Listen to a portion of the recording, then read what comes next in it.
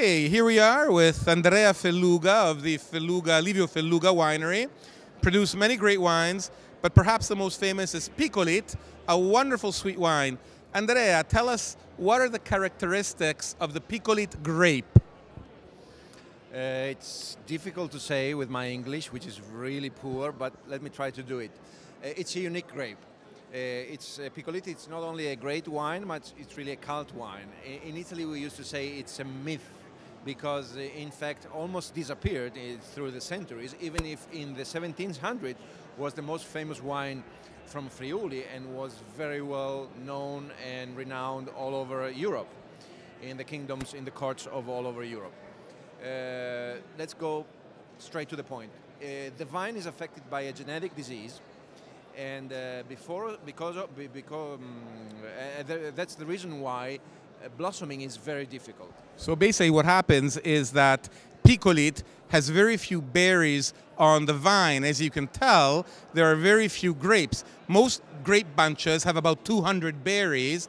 Picolit will only have 10 to 30, so it looks scrawny, and that's why it's called Picolit, from the word piccolito or piccolo, which means small.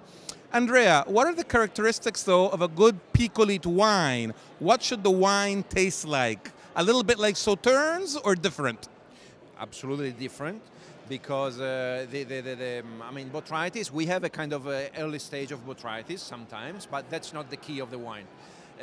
We have the honor of growing a unique grape in the world, and so I think the goal for us Picolit winemakers is to really show the character of the varietal. So in the past, some of us, myself as well, tended to produce too much concentrated wines. I think we ended up making wine passito style almost, and that was a waste, because that was a way of omologare, of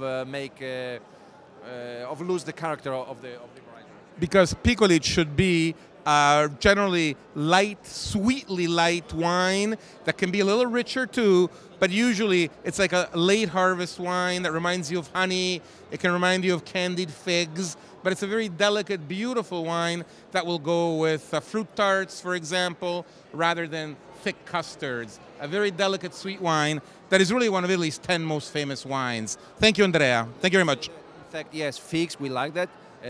Figs, and you said daters as well, but the most beautiful, the better Picolit, in my opinion, you should get lemon pea candied notes, citrus notes as well. So, as you said, very elegant, very fine. The fine nuances and the most elegant nuances in the wine are very important.